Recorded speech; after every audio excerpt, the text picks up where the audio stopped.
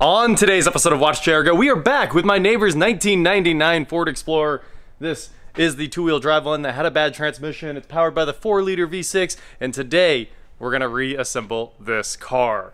So there is a lot to do. Hang on to your computers or whatever you're watching this on, because it's about to get wild.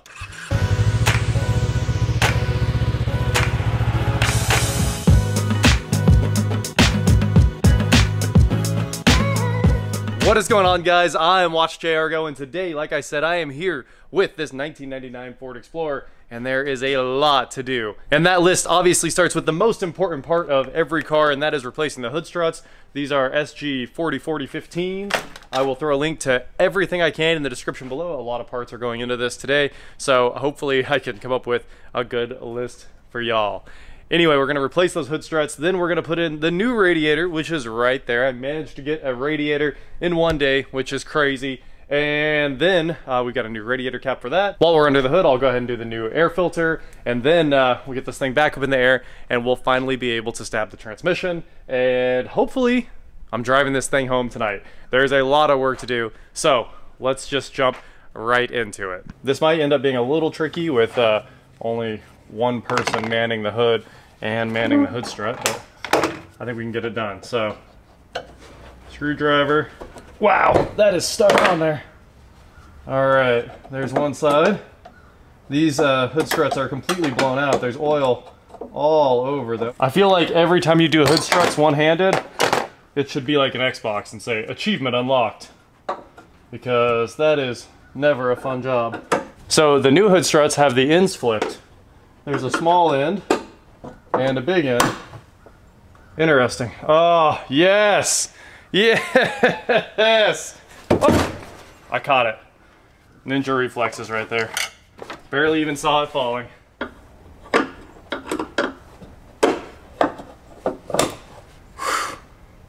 The hood is finally supported. So much better. Here's round 2 of our cooler flush. This is gonna get that external one all cleaned out.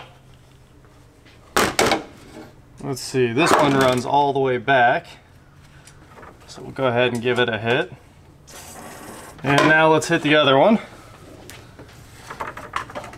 And we have clear fluid pouring out back there again out of the other line, and that was the one that was flushing the entire cooler out. I'm gonna run the whole can through here, then we'll clear with air, then it's finally time to reinstall the new radiator. Usually you use half the can to go one way and half the can to go the other way.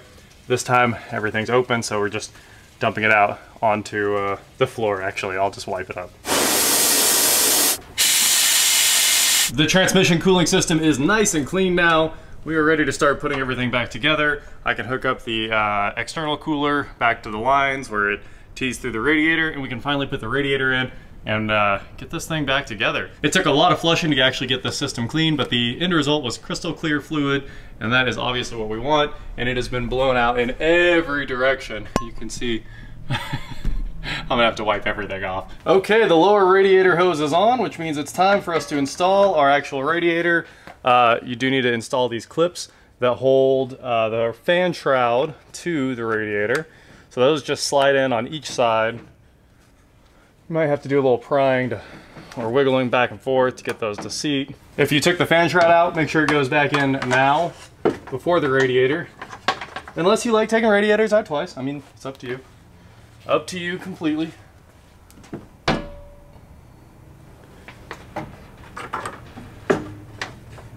Little wiggle. A little more wiggle. Fan shroud's catching me. And we should be just about home. There's one side. And there's the other side. The clip nuts that hold the radiator in, they both fell down on my install here, making this a little difficult to put back together, but we're gonna get it. You might have to do a little finagling with needle nose to really make this happen. Now that the tins that hold the radiator to the body are in there, I can go ahead and run them down. Seems pretty solid to me. Last one over here.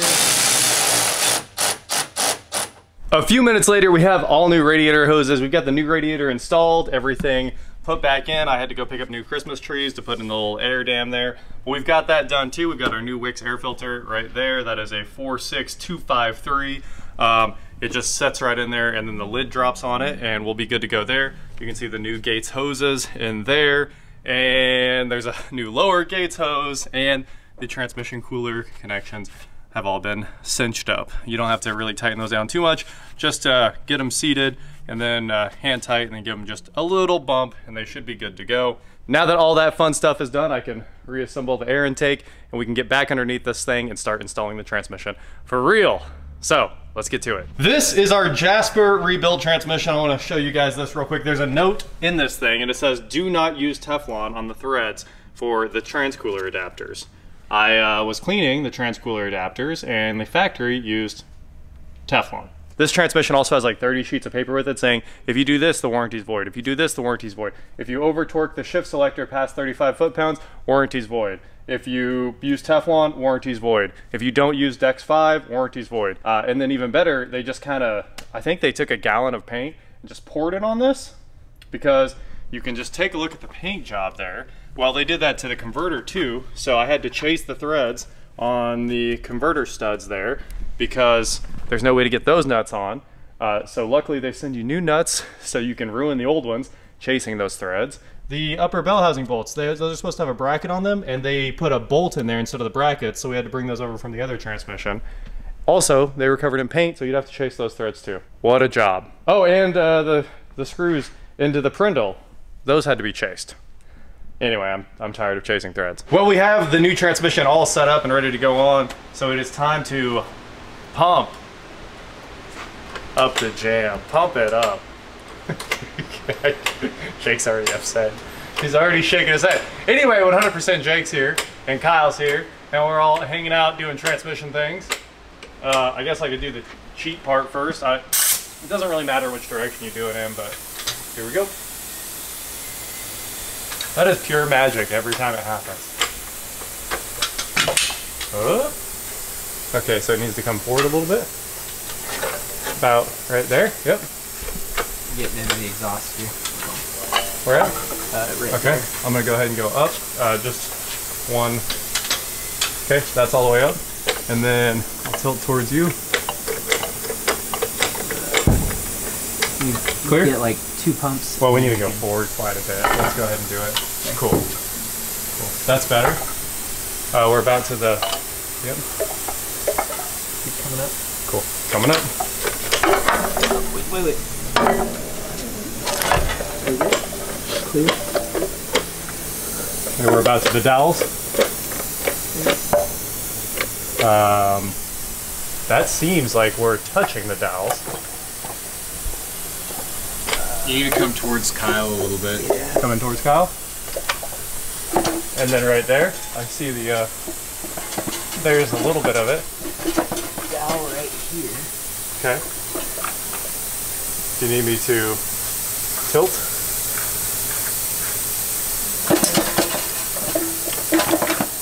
There it went. I felt a lot of it go together. There's my dowel. How's yours? It's on the edge there. Okay, I can probably rotate towards you like so. I think we need to push the back up. Okay, back up. Yep. Can we go in? Oh, maybe. Oh, maybe I was wrong. Back down. Back down. Yeah, because mine kind of slipped out right there. It is. There it is. I should probably put a bolt in. It's gotta be. Yeah. It's gotta be right there. And then we can pop this for the. Oh, look at that! How on earth did we nail the converter? It went straight in. Okay, so we're all the way in. The dipstick. Oh, is the dipstick fighting? We need to get it. Yeah, that's the dipstick's always the problem. Can we unscrew the dipstick from the top and then Maybe so. and then put it in later? That might be the move. I think we'll do that. It's only got one bolt holding it on. That's for. Let me see. Where's it at? I see the bolt. It's right up at the top. Yep, that's how we're gonna do that. All right. Well, it's all in except for your dowel, right? Do I need to go up or down for your dowel? Oh, thought my dowel was in. We just need. There it went. We just need a bolt. Okay, there, it's all the way in. Cool, cool, cool, cool. All right, now for bolts. That was kind of awesome. How did that happen in 1 minute? Whole thing just went together. All right, so here are the lower bolts. These are super long, which means they go, yeah, here. Okay. And these are medium, which makes them the next set. Yep. Here's your, that's the one that goes through your dowel. So the very top bolts are the shorter ones, and then that one is the next one down, and the same for the doweled ones, and then the lower ones are super long. So that is how all the bolts go in this thing. Don't ruin your watch, bro. Don't ruin the Apple Watch. Don't break the watch. You won't be able to replace it at home for multiple months still. I am excited. That is yet the skeptical. most genius thing ever. I think it's hilarious because Apple's like, yeah, we're gonna give you guys all the parts, and they're sitting in their offices like, Good luck. without like the laser to make the glue off the case. Like, there's no way anyone's ever replacing an iPhone screen at home. It makes no sense. Or they're gonna have to sell the part for $1,000, and it's a new phone. Yeah. They're like, hey, it's repairable at home. It's a new phone every time. Look at that. With 3 of us here, this thing went in like 1 minute. I mean, you saw it in real time. It was no problem to go from the floor up into the car, line up the dowels and shoot the bolts in. We've torqued the bell housing bolts down evenly now, and it's time to start dressing this thing again. The main thing is getting this transmission mount back in and the cross member, so I shot that back in. I put the exhaust mount back on it. You can see that, honestly, it's hanging all by itself. But there's a bracket up here for all the wires that run across it, and you have to put these 2 nuts on. Gold nuts that were on those studs. And then you can start wiring the thing. But I want to go ahead and get the cross member in now, just because it'll make sure everything's good to go. So we took the cross member to the parts washer. If you remember, it was pretty dirty, and now it looks like nice bare aluminum. So this goes in here like, apparently like that. The arch goes backwards. I'm gonna guess that's right, because everything's pretty lined up here. And I don't think it can go the other way. So. Oh! You might need a big hammer to do this. There's also a sticker that says the pan bolts have to be retorqued. So we're torquing all the pan bolts to 14 Newton meters. Going all the way around this thing. All right, we grabbed a new exhaust gasket for this, which took another trip, and it was incredibly hard to find. That is the Felpro 61061, and it's not easy to find that gasket. So now we're cleaning up the mating surface here. And we'll throw on our new gasket. We can finally put this thing together. That was really holding us up. It took another 2 hours or so to go find it and pick it up and get back here. Exhaust going in.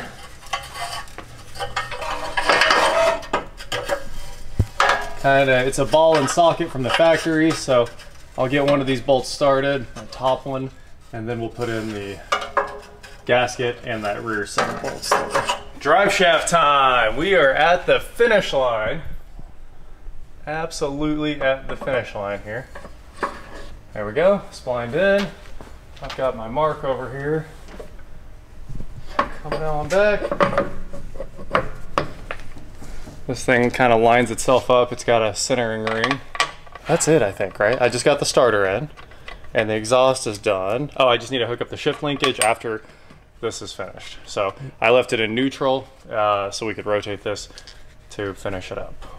And then radiator fill, transmission fill, drive it. We are gonna drive this thing home tonight. What a journey. It was not supposed to take more than a day to do this. Turns out it's hard to get these parts. This thing's getting really old. It is time for the fluid fill. The dipstick is back in its hole. Everything is wrapped up. Battery's connected, so we're... Ooh, I'm spilling it out the top? Come on, how did that happen? All right, we've solved that problem. It's because the funnel's all folded up in here. Okay, I just finished vacuum filling the cooling system.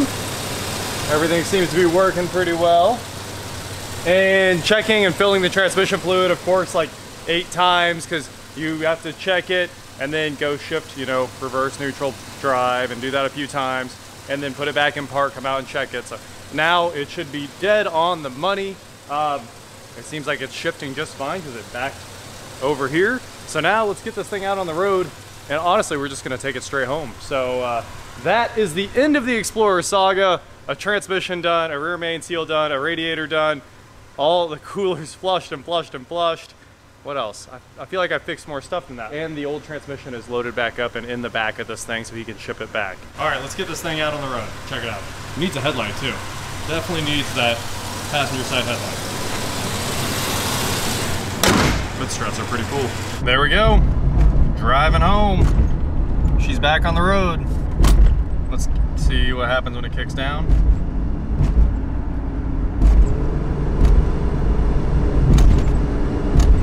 No slip. That's so much better. All right, let's command overdrive off. And now second.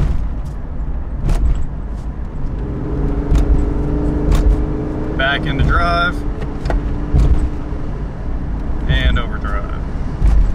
Nice. That looks like a good function test to me. Now for the 20-mile drive home, that's the real test. It's all up to temp and everything, so I don't see anything changing. Seems like it's good. Anyway, that is it for today, guys. Thank you so much for watching. Don't forget to head on over to shop.watchjrgo.com for cool shirts just like this. And please like, share, subscribe, do whatever you want to do. And I will talk to you next time. It's the next day. It's time to deliver this Explorer back to the neighbors. They told me the remote hadn't worked in forever, so I put a new battery in the remote, got that going, aired up the tires for them. Everything on this thing should be totally good to go now. So let's deliver it back.